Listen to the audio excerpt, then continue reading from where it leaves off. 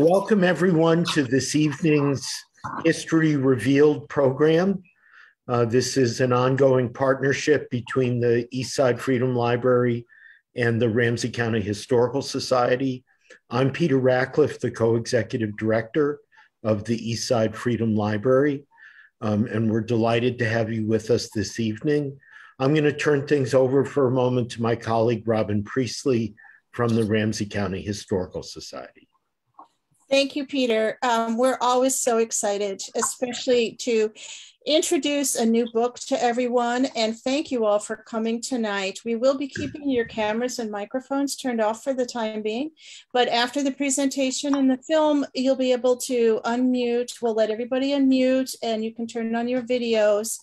And we can all chat together. But in the meantime, please feel free to put your questions and comments in the chat box, and we'll be reading those off later. We will be having a great program coming up in September. We're just finalizing the date with archaeologist Jeremy Nino is going to come and talk about archaeology, an archaeology project that he oversaw and did with help of volunteers and other archaeologists at Fort Snelling, which is going to be really fascinating. So that will be in September. Take a look at that. And again, please check both the Eastside Freedom Library and the Ramsey County Historical Society websites for upcoming programs. We have a lot going on in September. We have Applefest at our historic site, Gibbs Farm, which is always fun. And we are planning our annual celebration in September as well. Next week, we have a great program. David Backus is going to come and talk about the journals of famous wilderness author and naturalist Sigurd Olsen. And that will be, what date is that? That's August 19th. So it'll be a week from tonight. And please join us for that. And you can sign up on our website. So I'd like to acknowledge the sacred Dakota land. Minnesota Makoche, the land where the waters are so clear they reflect the clouds, is the ancestral and contemporary homeland of the Dakota people. It is also home to the Anishinaabe and other indigenous peoples. The Ramsey County Historical Society acknowledges that its sites are located on and benefit from these sacred Dakota lands. Ramsey County Historical Society is committed to preserving our past, informing our present, and inspiring our future. Part of doing so is acknowledging the painful history and current challenges facing the Dakota people, just as we celebrate their contributions and the contributions of all the Dakota people and other indigenous peoples. You can find our full land acknowledgement statement on our website, which is www.rchs.com, which includes actionable ways in which Ramsey County Historical Society pledges to honor the Dakota and other indigenous peoples of Minnesota Makoche. So we are committed to presenting the stories and histories of all in our community, and RCHS is so proud to partner with the Eastside Freedom Library, and we're pleased to bring you tonight's program. So thank you, Peter. Thank you, Robin.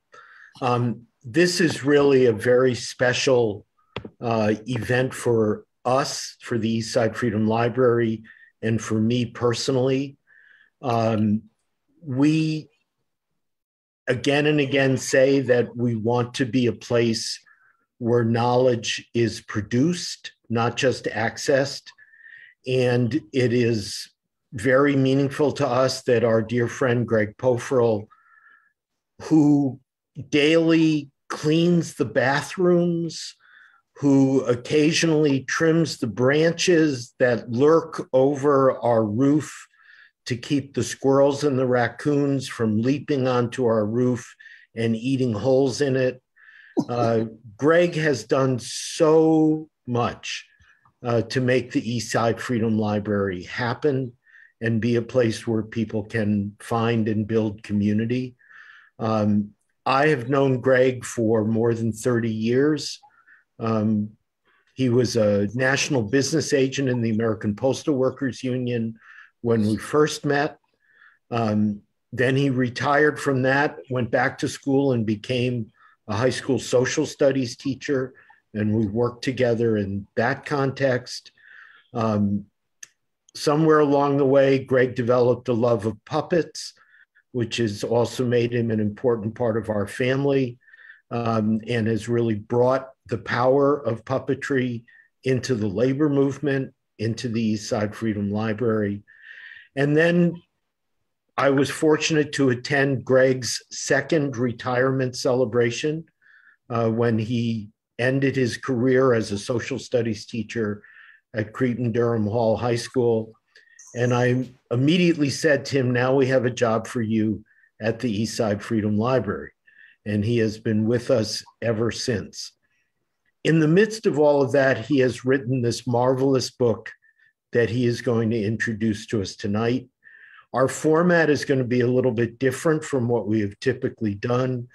And that is that Greg has worked with our good friend and collaborator, David Zarat, in creating a video, 35 minutes long, which tells the story of the book.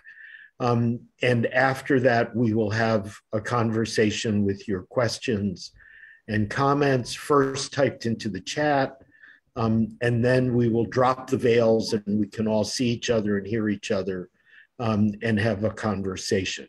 So I'm going to turn things over to Greg, who has some prefatory remarks to make, and then our very good colleague, Carla Reilly, who makes video and Zoom and so many things work for us at the Eastside Freedom Library. Carla will spin the video, if that's the right verb, after Greg makes his introduction.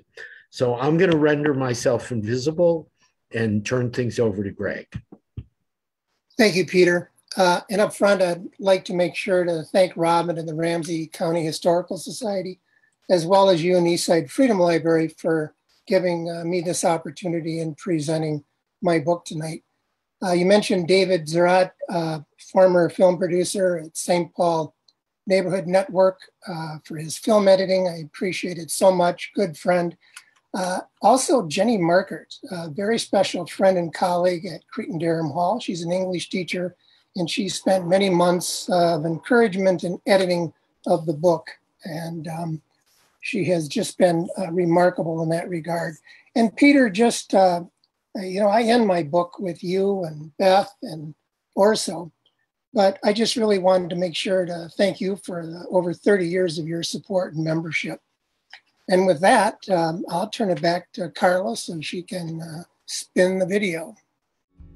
When I was encouraged by friends to write my autobiography, I thought of the American West author William Kittredge, who when asked why study history, he responded, "We live in stories. What we are is stories. We do things because of what is called character, and our character is formed by the stories we learn to live in." When I reflected back on the stories I've learned to live in, I realized that my life was a connection of turning points. The decisions I made during those turns in life had consequences, sometimes good, sometimes bad. In telling my stories in part one, I hope to show how people, places, and events became such meaningful touchstones in my life. In part two, I share the stories I wrote for my wife, Mary Beth, our 9 children, and 35 grandchildren. I hope these stories bring as much delight to the reader as I experienced during the 12 years writing them. Part 1. While I was teaching at Cretin-Derham Hall, I was often asked to speak to the 9th grade classes about growing up in St. Paul in the 1950s, when they were reading Until They Bring the Streetcars Back by Stanley Gordon West. CDH has evolved into a racially and culturally diverse school, so I would begin my story by presenting my context. My story is from the perspective of a kid who lived in a white neighborhood, went to grade school with white kids, and attended Cretin High School at a time when only one African-American student was in our class, David Nins. My only friends of color in grade school were the caddies at Town and Country Golf Course, who lived in the Rondo area. They were some of the best caddies, and they were terrific 3-wall handball players. I remember when they taught me the card game Big Casino. I am sure they would see the 50s through a different, interesting lens. I tell the students if I wrote a book about the 50s, I would call it When They Bring the Pea Shooters Back. Then I take out my pea shooter with my bag of navy beans and ask the teachers if I could shoot it in the classroom.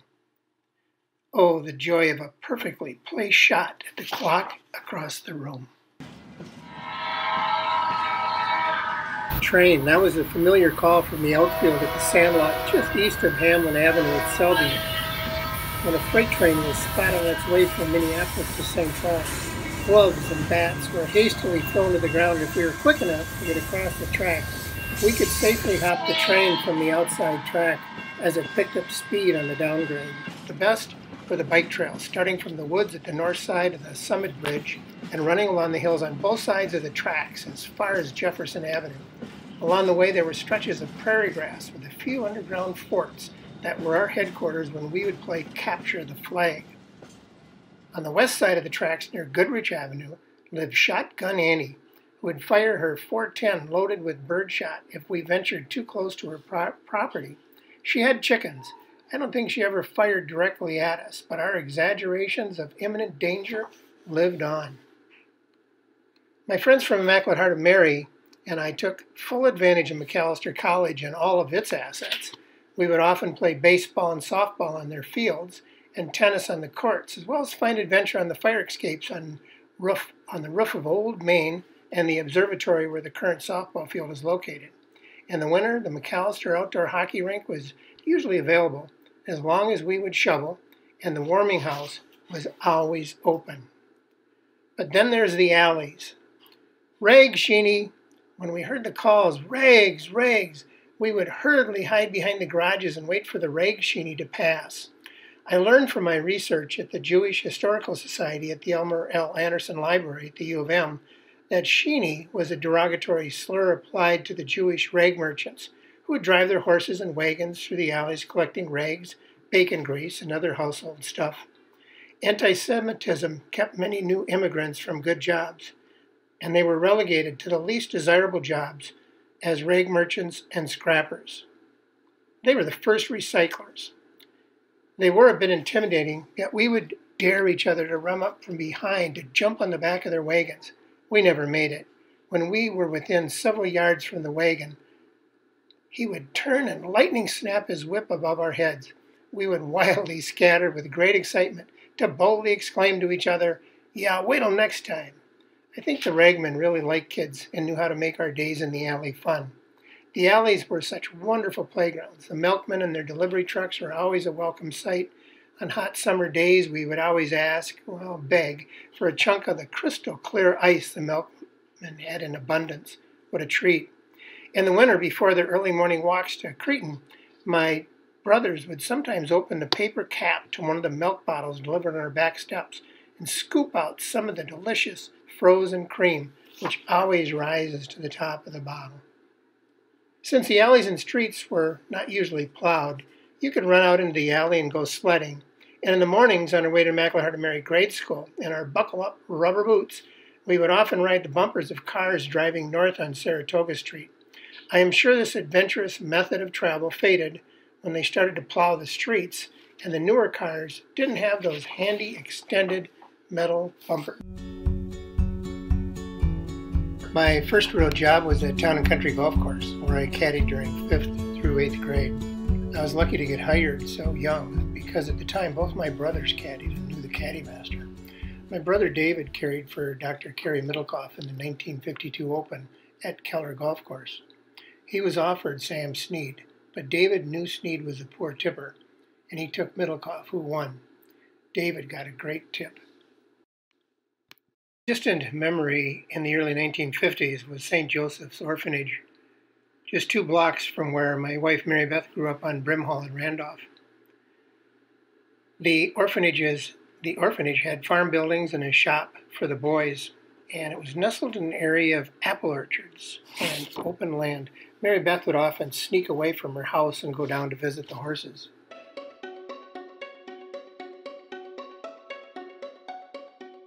Every year, my parents would take us up north to the Barrett's Resort on Round Lake near McGregor, and then to Portage Camp Resort on Little Rainy Lake and Big Portage Lake near Bacchus for a 2-week vacation. When we left, whoever was the first to say, "We're off in a cloud of dust," would get a nickel. Today, the grandkids get $1. I remember tin boats, old ice boxes. Actually, boxes filled with sawdust to hold ice harvested from the lakes in the winter, small firewood sheds for the wood stoves, and outhouses that were replaced with modern plumbing in the mid-1950s. The Lipkes were the first owners and builders of Portage Camp Resort. Ernie Lipke speared fish in the winter to sell in town and bootlegged during Prohibition.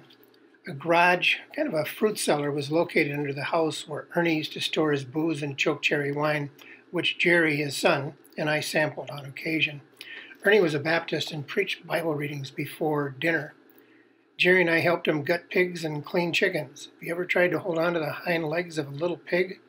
The farm kids introduced me to this challenge and how to run fast from a cherry bomb stuck in a fresh cow pie.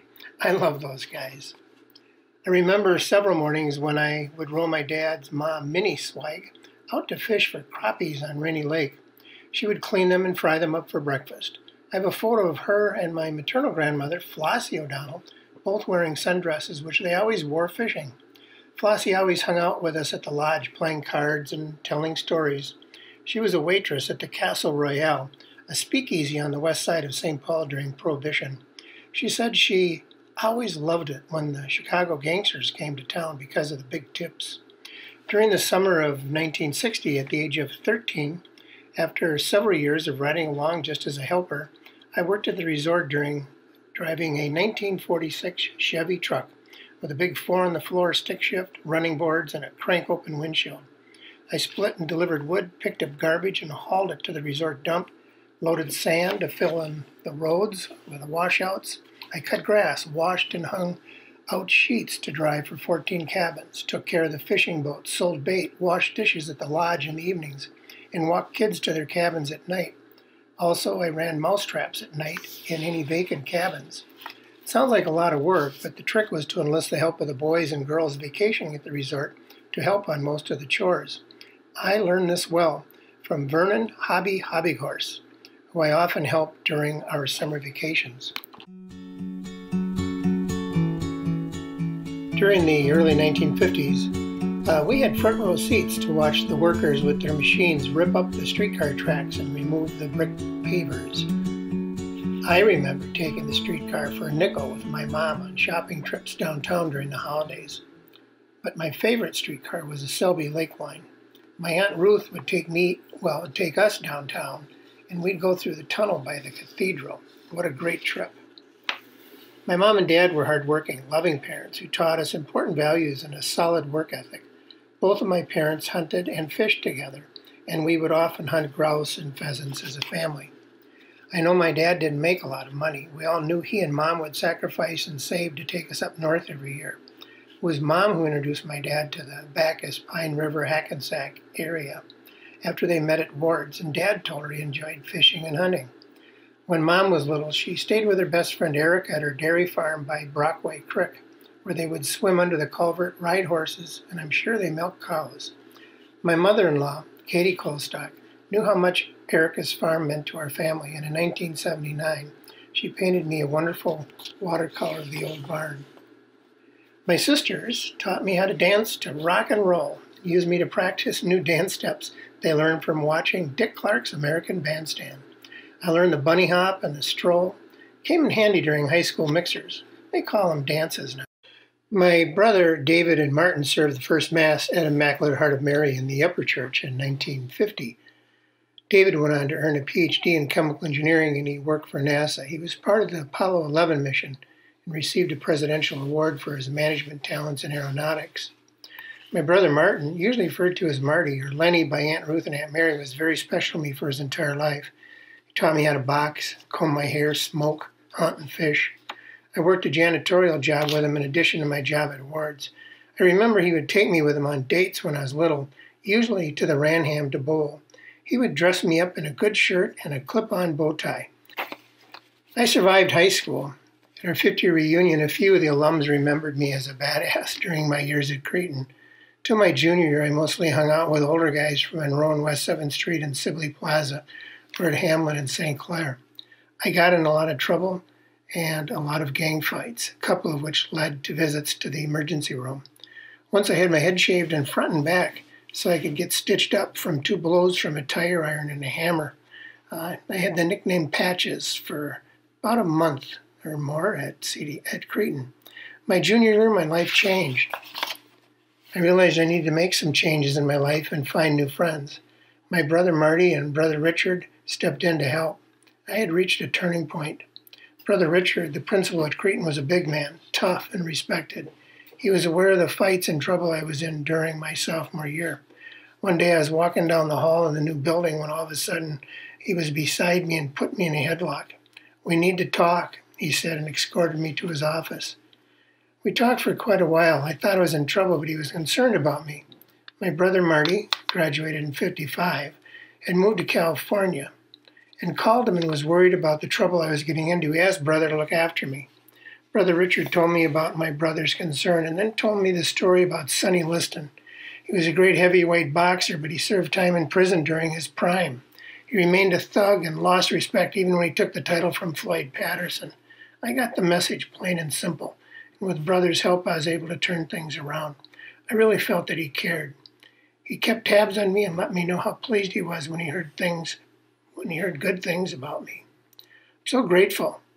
The Christian brothers at Cretin, especially Brother Richard and my brother Marty, cared enough to intervene in my life.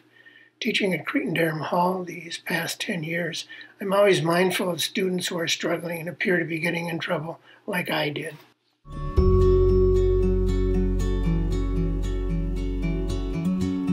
In 1967, after my third year at the University of Minnesota, I joined the Army. I volunteered to go to Vietnam, but the recruiters noticed I had studied Latin and Spanish and encouraged me to take the language aptitude test, which I maxed. They offered me a choice of language if I volunteered for 4 years instead of 3. I chose Russian. After basic training at Fort Leonard Wood in the Missouri Ozarks, I was assigned to the Defense Language Institute, DLI, in Monterey, California, to become a Russian interpreter-translator for the Army Security Agency. This kept me out of Vietnam and was a turning point that saved my life. I transcribed Russian military communications verbatim on a Russian Cyrillic typewriter. Also, I would use an English typewriter to paraphrase low-level intelligence. Daily, my transcripts would be electronically coded and sent to the National Security Agency headquarters in Frankfurt. My original type copy was put in bags and burned at the end of the shift by security Marines. I worked in small towns and lived in an apartment and wore civilian clothes. I did live on a German chicken farm in Gartow at the East German border along the Elbe River for about 5 months. We got cheap eggs, fed the hogs, and watched a stork family grow up across the road on the top edge of the barn. I learned German because very few spoke English in the small hamlets where I worked. If you wanted to shop for groceries, bakery goods, and other essentials, you needed to speak German. Oh yeah, and to meet girls. I returned home from Germany in May of 1971. I went back to my warehouse job at Ward's, which was guaranteed along with raises since 1967 when I enlisted. I also soon picked up my studies at the U of M. The GI Bill paid all my tuition, and I even got extra money for family needs after Mary Beth and I got married in 1974. I got a job with the Postal Service in 1975. In 1978, I was elected local president for the American Postal Workers Union and decided to run for national office in 1983. I was elected the National Business Agent for Support Services in 1983. I successfully held the position through elections over 3 years, every 3 years until I retired in 2004. I was responsible for negotiating contracts, arbitration advocacy, and training stewards and local officers. I argued over 600 arbitration cases at the local and national levels. In 1998, APW President Mo Biller and the Executive Board appointed me to lead the National Private Sector Organizing Committee. We successfully began organizing postal workers in the private sector, in trucking firms, and at mail transportation equipment centers. I led a number of strikes in Memphis, Dallas, Baton Rouge, Jacksonville, and Little Rock. We lost some and won some. This was one of the most challenging but inspiring assignments I had with APWU. It was on April 4th, the anniversary of Dr. Martin Luther King's assassination in 1968, when we served notice to the J.E. and H.B. Phillips companies that we were on strike. The Reverend Billy Kiles, who was with Dr. Martin Luther King Jr. when he was assassinated, met with the drivers in the morning to support them. He recalled that Dr. King came to Memphis on April 3rd to support the sanitation workers' strike. He said, "Martin Luther King died helping union workers organize.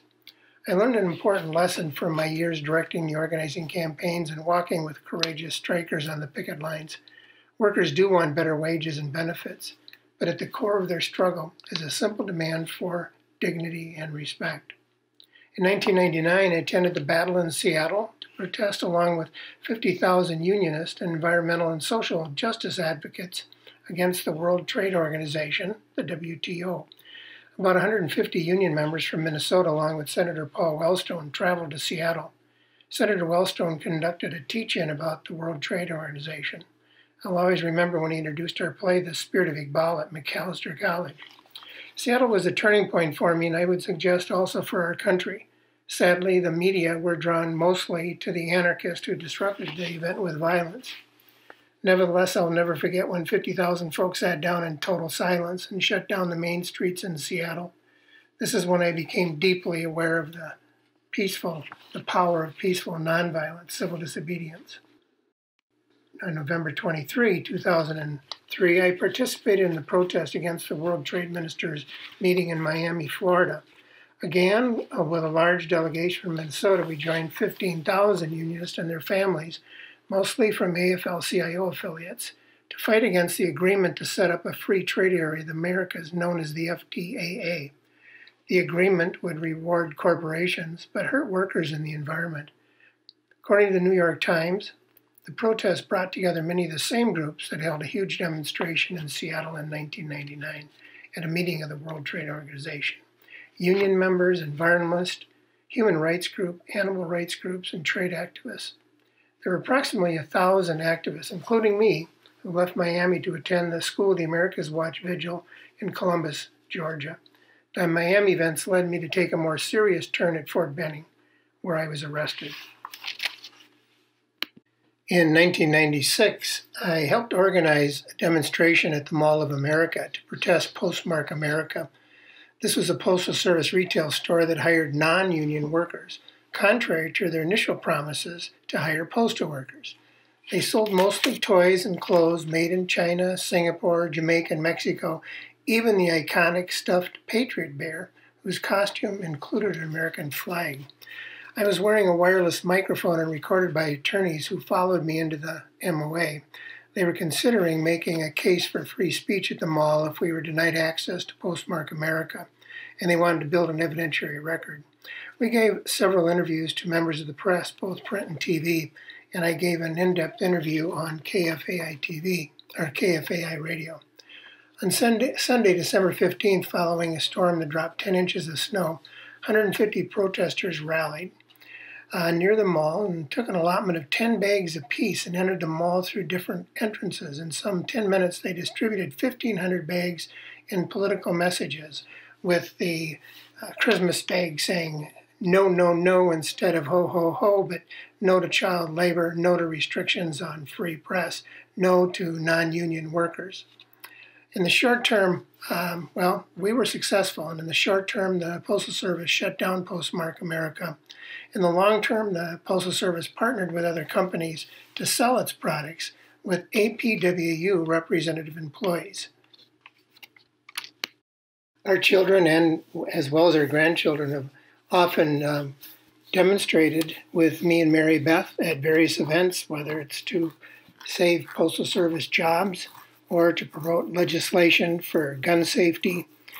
Often we have joined those on the bridge on every Wednesday at 5 on the Lake Street Bridge to promote peace, and often we are lucky to meet with the Sisters of St. Joseph of Carondelet, and of course other larger events like the March for Science. We find these to be very special times.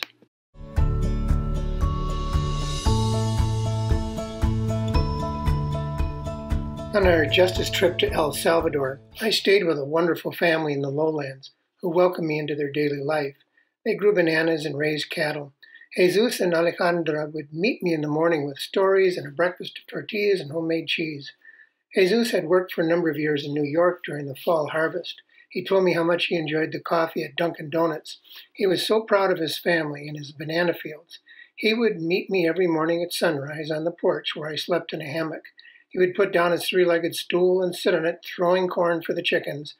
who were coming down from their roosts in the coconut trees, and he would greet me with a big smile. He would ask, "Buenos dias, Gregorio. Do you want to go to Dunkin' Donuts?" We would laugh ourselves silly, knowing we were so isolated. I'll remember the morning their son Leonid rode in on his horse and tied up next to the outdoor kitchen. He had been up since sunrise clearing and fencing off a new field for the cattle. He took his machete, sliced the top of a coconut, and poured me a wonderful glass of coconut milk. While in San Lucas Tolaman, the mountains in northern Guatemala, I took morning walks to catch the sunrise and begin my days with the local indigenous people, who students invariably described as people with so little and yet with so much happiness. I wrote a prayer for one of our morning breakfasts. I'll just read the ending. The day begins to warm. I take the steep road back to the mission. I'm lifted up by the strength of a weathered old man, carrying an enormous load of wood over his shoulder, hunched over in perfect balance. He smiles. Buenos dias, buenos dias. I'm reminded how St. Teresa lived, doing the little things in life well and with love for God. In the fall of 2015, my friend and colleague Becky Medellin and I chaperoned 8 CDH students on the El Otro Lado immersion experience coordinated by San Miguel High School in Tucson, Arizona. We toured the Border Patrol headquarters, an operation that covers 9,000 square miles and employs over 22,000 agents. It was absolutely clear how difficult it is not only to cross the border, but able to traverse the Sonoran Desert, which is patrolled by agents, drones, helicopters, and ground sensors. From 1999 to 2016, Human Borders documented 3,087 deaths in the Sonoran Desert. John, a Quaker guide, led us for a day's trek into the desert to make water and food drops along the migrant trails. He brought us to an altar in a small nook in the rocks protected from the elements where migrants left personal items, rosaries, photos, crosses, and holy cards. We also followed the desperate path Joselina Melith Hernandez Contreras took, and we visited the remote site where she died, alone in the desert. She was a 14-year-old Salvadoran who wanted to make it to Hollywood to be with her mom, who had earned enough money to pay coyotes to bring her and her brother across the border. She became very ill and couldn't continue. She told her brother to continue on, and when he reached the highway to call their mother, who would send help. He made it to the highway and called. John said they got the call, and he and other good Samaritans searched for weeks until they found her body. John said she was going downhill, like all animals do, and like most of us would do to find water. The book, The Death of Joseline, tells of her tragic story. You know, there is something holy in a place where it is safe to tell your story. We experienced this at El Comedor when we later visited the Women's Center. We met with a group of 5 women who shared their personal stories. One of the young women, who had 2 children living in Minnesota, was raped on both sides of the border. She paid $6,000 to coyotes to get her across the border and told us she would try again to be with her children. This brought us all to tears. As with other justice education trips, I was so encouraged by the students who returned with their lives transformed by these experiences. When you meet face to face with such good people who struggle so courageously for their families and for their lives, your commitment to justice is affirmed again and again. In November of 2018, Mary Beth and I attended the School of the Americas Watch at the border Encuentro in Nogales, Mexico and Nogales, Arizona. This was followed by an evening vigil at the massive Eloy Detention Center, a prison south of Phoenix, which holds undocumented migrants detained by U.S. Immigration and Customs Enforcement. We joined with students, musicians, poets from New York and others to sing and give witness and voice to those held by ICE. We sang, "You are not alone." And at the end of the vigil, the detainees raised and lowered their window blinds in solidarity. During a rally at the wall in Nogales, Mexico, I was delighted to meet with my dear friend, Father Roy Bourgeois, who founded the School of the Americas Watch. During the Vietnam War, Roy was a naval officer decorated with a Purple Heart. He later became a Maryknoll missionary priest. He was awarded the Pax Christi Award as a teacher of peace in 1997. In 1980, he moved to a Catholic worker house in Chicago where he worked with the poor. That same year, 3 Catholic nuns and a lay missionary, 2 of whom were friends of Father Roy, were raped and killed in El Salvador. Also in 1980, Archbishop Oscar Romero was assassinated while saying Mass. 9 years later in El Salvador, 6 Jesuit priests were massacred, along with their housekeeper and the housekeeper's daughter. Father Roy discovered a connection between these events and the School of the Americas at Fort Benning, Georgia, where an elite unit of the Salvadoran Army was trained in torture and counterinsurgency. In 1990, he rented an apartment near the entrance called Casa Romero and founded the SOA to educate the public. I've known Roy since 1999 and remains a powerful inspiration in my life. I learned so much from Roy, from his sacrifices, his times in federal prison for prayerful, nonviolent civil disobedient actions against the SOA, and his leadership. It was during the war that he felt called to be a priest.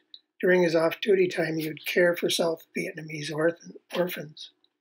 I suggest everyone read Disturbing the Peace, the story of Father Roy Bourgeois and the movement to close the School of the Americas.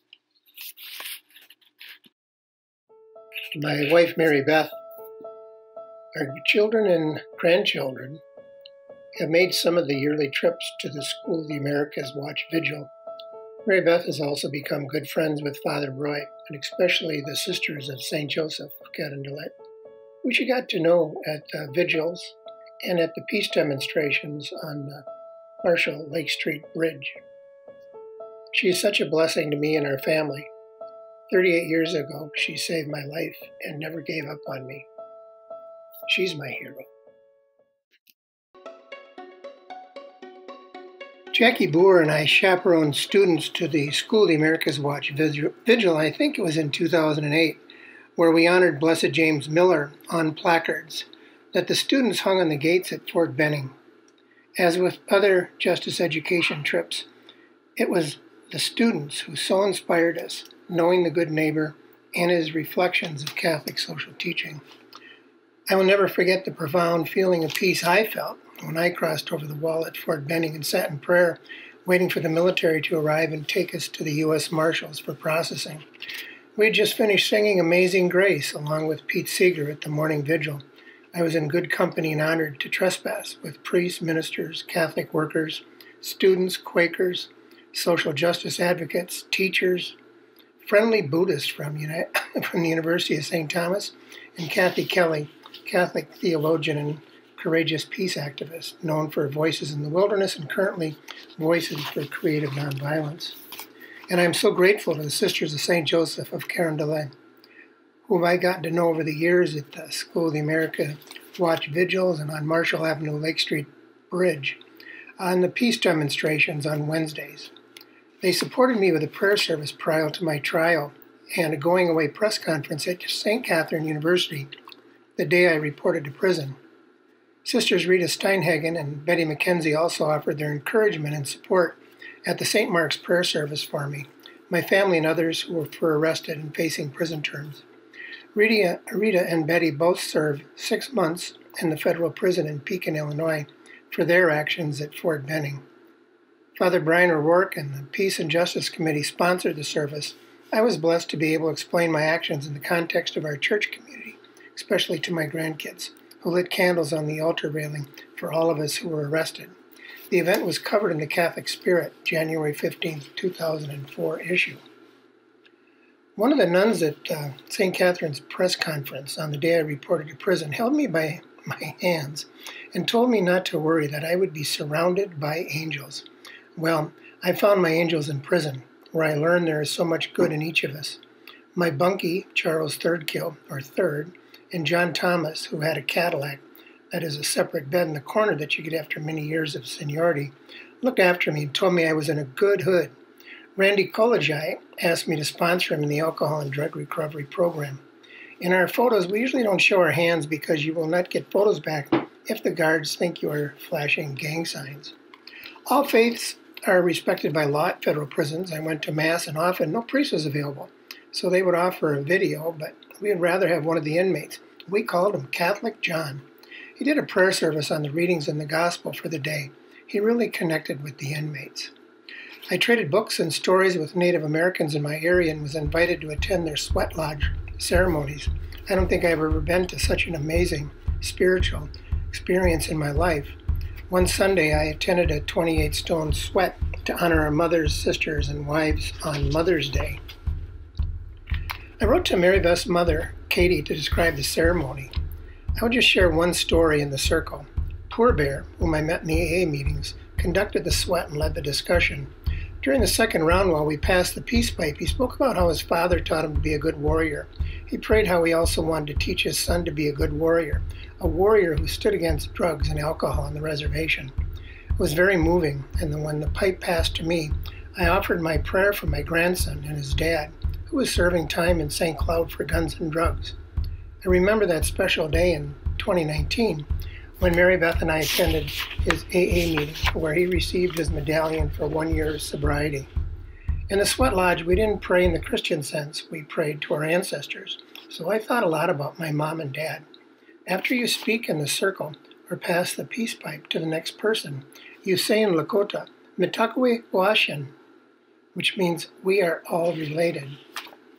My friend Sister Rita Steinhagen, a sister of St. Joseph of Cairndelay, wrote to me while I was in prison. A few weeks before I got out, she shared a letter she had received about the last day being in prison. It read as follows. That first full breath of freedom beyond the last door of the prison will be something you will cherish immensely and always remember. But no matter how joyous that occasion, as you walk across the parking lot, a piece of your heart will remain with friends that you are leaving behind. There's nothing that anyone can do or say to lessen this pain for you. Sister Rita's book, Hooked by the Spirit, Journey of a Peaceful Activist, is a very moving account of her commitment to justice and her eventual journey as a peacemaker. I encourage all to read her story and find hope in these difficult times, and you'll catch a smile when you see the photos of the fish she caught in her visits to the northern Minnesota lakes. The last day of my sentence is on what inmates call the merry-go-round. You have a card that authorizes you to go to the various buildings and offices to check out. The guards have to let you pass. The last stop is downstairs to get your belongings and street clothes. Mary Beth had mailed mine just days before. It was when I took the elevator to the main floor and got out that I was alone for the first time in 3 months. I knew Mary Beth and my granddaughter Izzy were waiting in the parking lot. And down the hall in the other directions were my friends I would never see again. It was then that I broke down and cried. Such special times, conflicting feelings of freedom and lost friendships. Mitakwe Oyash.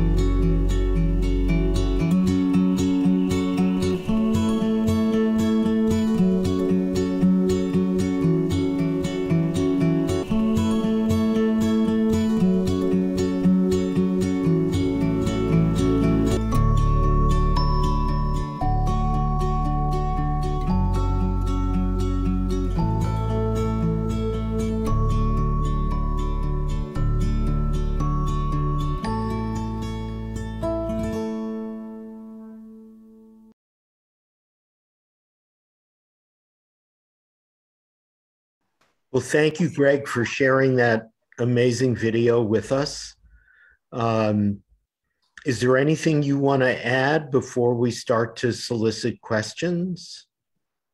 No, just, thanks for all the help I had on this. And this is adapted from a film that I did for my classes at Cretin-Derham Hall, my justice classes, as well as some of my senior classes, where I would show them some of the parts of my life and the people who impacted my life. And generally I looked at probably a little bit more in the focus of Catholic social teaching because of where I was at and the discussions that we had in classes. I feel so fortunate, Greg, that you have been in my life for so long. And you tell such a powerful story. And I want to invite people to type questions into the chat on Zoom or the comment function on Facebook, if that's where you are. One question came in already, Greg. Someone wanted to know who was the waitress at the Castle Royale? Yeah, that was my grandmother, Flossie O'Donnell. On the Irish side of my family. And she was a storyteller and she was a spitfire, but it was really funny because the kids, we'd always have to ask going, who's she talking about? And she talks about those coming to town. She was so happy to see those folks from Chicago. And then my mom, she's talking about the gangsters.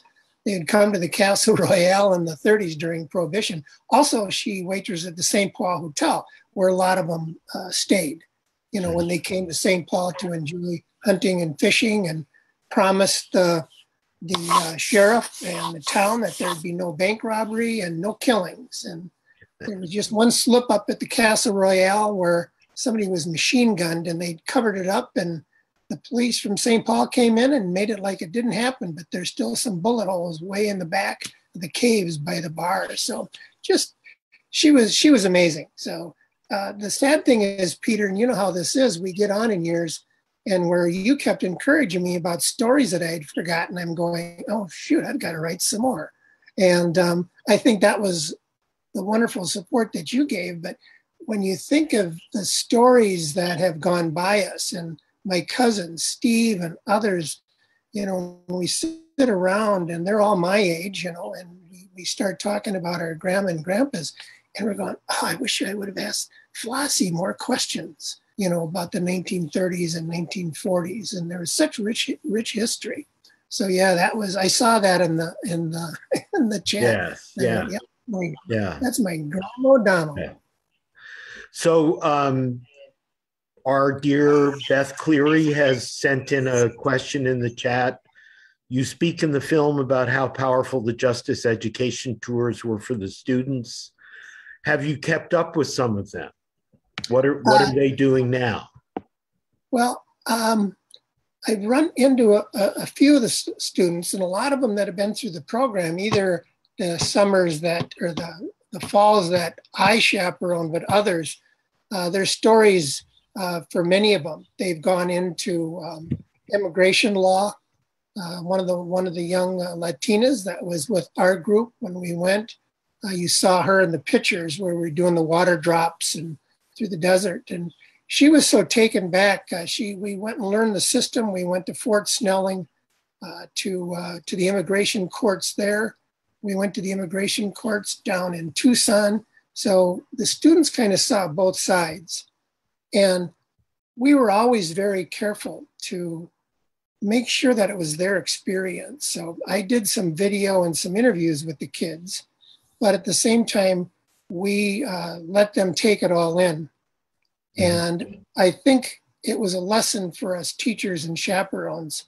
The students so inspired us, with their questions. They came back when they talk about, oh, you get informed and transformed. We saw students really transformed from these justice education trips, totally disconnected, no media, no phones, nothing. Some of them lived on farms, as I did, for 3 days down in the lowlands of El Salvador with a family, outdoor biffies, bucket bass. And some of them were a little bit fearful going in to these farms because it was like a commune. In fact, they had bread ovens with the FMLA on the side stenciled. So you've got remnants of the, recollections of the Civil War. But the students, when we went to pick them up from their respective farms, hugs, tears, stories. It's just one of the most valuable experiences. We had to stop them the last year that I was at the school, because I was on the chair of the Justice Education Trip Committee. And that was when they started shooting the bus drivers in El Salvador. And we had to cancel the trip that year. I'm glad that we did. We met with the parents because there's a lot of investment in it and a lot of anticipation, a lot of training, a lot of study, a lot of reflection before we go. But it's just been too dangerous. Same with Guatemala, where we go, up in San Lucas, Talaman. But many of the students are changed by that. And you hear stories of them, like I said, not just the students that I was with that went in immigration law. They came back and wrote letters in the Cretin-Derham Hall newsletters. They had classes. They went and visited other classes to tell their stories. So they really took ownership of their transformation. And we hear stories from so many other students similarly. And what I said in the book and in the film is, we would sit up on, when we were in Guatemala, we would go up on the Hotel Iquitu, and we would have a candle vigil everybody would do a check-in, volcanoes and the stars, and how was your day? What did you learn from the day? And one of the continuing reflections we got back from the students is they have nothing. They just have nothing, and yet they're so happy. And I think that just really was enlightening to the students to see that different part of the world. Total poverty, little dirt roads, tin shacks, kids sitting with their grandfather, pounding stones. So it was just a remarkable experience, and we heard it firsthand from the students on all those trips. So that's that. I go on too much. No.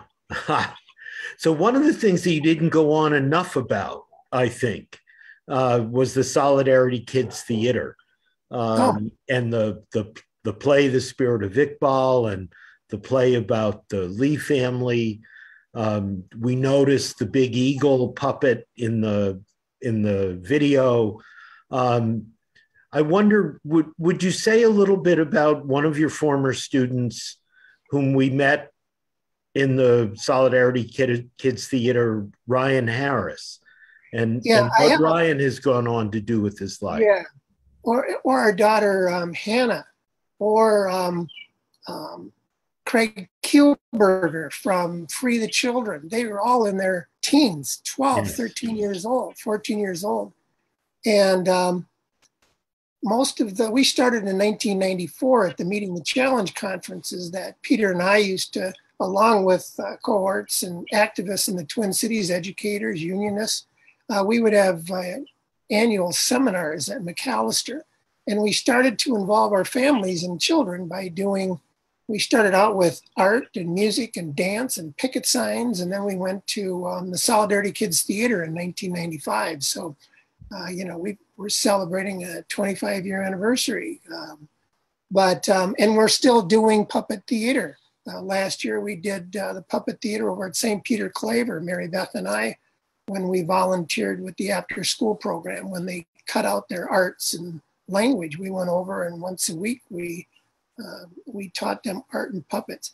Ryan Harris, who retired after the Denver Broncos won the Super Bowl, during high school when he was at Cretin-Derham, when he was in 9th grade, he toured with us.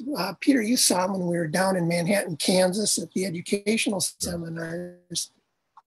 But I remember his parents were teachers, and they just lived 2 blocks over on Hague. And we had the University of Minnesota vans loading up all the kids to go down to Kansas. And this was when he was in 8th grade. All the kids thought he was like about 18 years old. I think he was 6'5" then. And by high school, he's 6'7", 250 pounds, goes to Notre Dame, excels in studies and football, and then professional football career. And now he's has a radio station and blogs. But the thing that's significant, you remember this, Peter, he wrote when they were the Muslim ban, he was really outspoken on that. He was at a Catholic high school, and he became a Muslim in high school and changed his faith. And one of the students asked him after he spoke to the school, they said, "Anybody give you any trouble?" And he goes, "I was like 6'7", 250 at the time. Nobody really gave me much trouble." You know what I mean? He was just a good kid. But and then our daughter, Hannah, who is, I see her, she's online. She traveled. She did a lot of the shows in Washington, D.C., wherever we were doing. We did these around the country. And we did different themes, but they were always labor themes: child labor, immigration, postal privatization, gangs in the schools, Iqbal, the Spirit of Iqbal, our major play that we did. But Hannah went on, and I think she's now with the New York Times, the youngest editor on the masthead. So we're really proud of her. And then Craig Kielberger, who was at the University of Minnesota, we held a youth conference. And I think, Peter, you were there. It was a couple-day conference. Kids came from out east, and we were at the Humphrey Forum. And I remember Doug Groh was there, and the kids called a press conference. So you had a lot of the media, the TV shows, and Hannah, Ryan Harris, Craig Kueberger. There was a couple of the other, I'll come up with their names.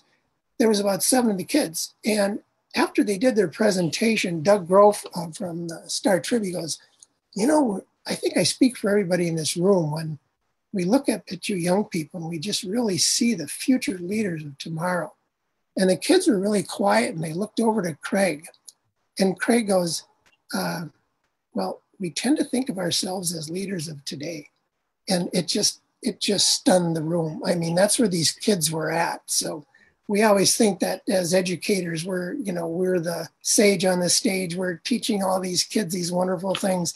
They're giving us so much, and they're teaching us so much that we're that's our experience. And you know what I'm talking about, Peter. Yeah. So our dear friend Ricardo Levis Morales has raised his mechanical hand. Carla, can you unmute him and maybe even allow him to show his handsome mug, and he can say what he has to say? Can we do that, Ricardo? Yeah, and just as a prelim, Olivia's covered in the book. and her mural that she did in Minneapolis, she's just an amazing muralist. She was with the Solidarity Kids from the very beginning. Yeah, and the connection is that she's my daughter. Yes. For those who don't know. And I raised my mechanical hand apparently because I moved my mechanical mouse to the side while working on the art that it won't surprise you that I'm doing. And I had no idea that I'd raised my hand, Peter, until you said that I had. So all I can really have to say is thank you. This is wonderful. And I'm just soaking it up. Thank you, Ricardo. And Ricardo's been such an important part of this whole story. So there's a question in the chat. If you could say more about your parents, Greg, and the role that they might have played in getting you on this path that you have been on all these years. That's an interesting question because, my dad was a manager at Montgomery Wards, and he had a 3rd grade education. He came in from the farm and when he was 16 and started working at Wards, and was there for the next 49 years. I think one of the things that, as far as it's been formative and what I always appreciated so much about my parents is, one, my faith, my Catholic faith. And second of all, I used to hunt and fish with my mom and dad. I would be out on the line in the woods with my mom, and she would help teach me how to hunt, and mostly, grouse and duck and pheasant. But they gave us that summer vacation every year that I think we all just think back on those times up at the lakes. They'd take us to the cabin. And I know that my parents didn't have a lot of money. They would make sure that they would have enough money to take us kids up to the lake every summer for a week or two. And so I'm going up next week for a vacation. I'm actually taking canning equipment, and I'm going to be doing some canning up there, tomatoes, and I already did pickles, but we were laughing because I said, I'm going to go up and visit with my mom, because my mom and Flossie, Grandma O'Donnell, when they would go on vacation, they would go and pick pin cherries and choke cherries, and we'd be swimming at the beach, and they'd do all their canning when they're on vacation, just visit and canning. So I learned so much from both my mom and dad, and they didn't have a radical bone in their body. Do you know what I mean? They were just workaday folks. My mom did a lot of volunteering at the church. She was an amazing cook and baker and just good people. And I feel that that's part of me, always part of me. And whenever I'm baking, I'm always conversing. I'm connecting with my mom. When I'm up on the lake, out in the woods, and when I'm fishing, I always say hello to Herman, my dad. So, they stay with you. So there must be something pretty powerful that they shared with me. So I think I'm going to ask one question, and then maybe we can open things up. what was it like for you to write this book, Greg? That you have not been a writer. We want to encourage people to tell their own stories in whatever forms they're comfortable with. What was it like for you to write this book? I think it was a challenge, but after a while, it was kind of a joy because I didn't have any deadlines. And I always used to just tell you a quick story. If I don't know how much more I can thank Jenny Markert, the editor and my friend, because I thought I could write fairly well. When I went back to college after so many years, when I retired from the postal workers, I wrote hundreds of briefs, 20, 30-page briefs with all the attachments and everything else. I worked with lawyers where I remember Sue Cattler, she was assigned to me. So after I did a national level case and I did my first brief, back then they would use red, right? They would have all of that shorthand and they'd mark it up with a red pen. And I got my first brief back and it was just all marked up. And I went to see her up at the law offices and I said, Susan, she said, she says, have you ever thought like maybe using English? and that was the beginning of like, yeah, I'm going to get this down, which I did. After a year, I got a brief buyer, like only had a couple marks on it. Second of all, fast forward, I got interested in writing when I did the 1894 Pullman strike and Charlie Luth, the murder of Charlie Luth. And Dave Reilly, Carla's brother, I did a senior paper at the University of St. Thomas on the Pullman strike. And I spent a year research trying to answer the final question of why wouldn't the Catholic Church bury this young man, So I finished the paper and then Dave Reilly, all of a sudden the Ramsey County Historical Society called me and they wanted me to meet with the editor and to write it for publication in their magazine. And I went, whoa. And I met with the editor and he says, I read your paper. He says, I know you put a lot of work into it. He said, but do you mind if I beat you up a little bit? And I says, I'm thinking of Susan Cattler, the attorney. I'm going, oh, it's the fastest learning tracks I've ever been on. I spent a whole summer with him doing drafts and redrafts. And I went, and I was really proud of that. He really helped me, So anyway, when I got to writing the book, I thought, I've met so many cool people, so many people that have impacted my life that a lot of them were my turning points. I include you in that and other friends. And I wish I could have written a longer book about all the good people. And I think that's what motivated me, but I wanted to share those stories with my family and especially the grandkids. So maybe when I'm gone, somebody will pick up a book and maybe find a good labor history lesson in there or a lesson about faith or about sobriety. I'm going on 39, almost 40 years of sobriety, which is pretty cool. And I thank my wife sitting next to me for coming in and saving me so many years back. But anyway, I just thought it'd be good to put it down. And then once I got started, I thought, yeah, there's some stories. And I love stories. I love telling stories. And so I try to do my best. And then the editor and then you all of a sudden gave me much, much more work to do. And then my editor, she made me write another story about one of the kids. She says, how come you don't have a story for Jeff? You wrote stories for all the kids. Where's Jeff's? And I says, he lost it. She says, and then so the week later she goes, so have you written another story yet?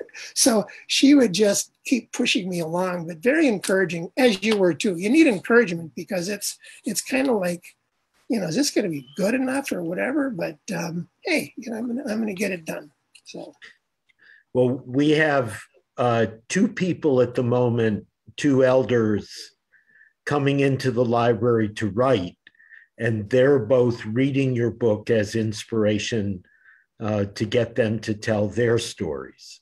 Oh, good. So the impact continues.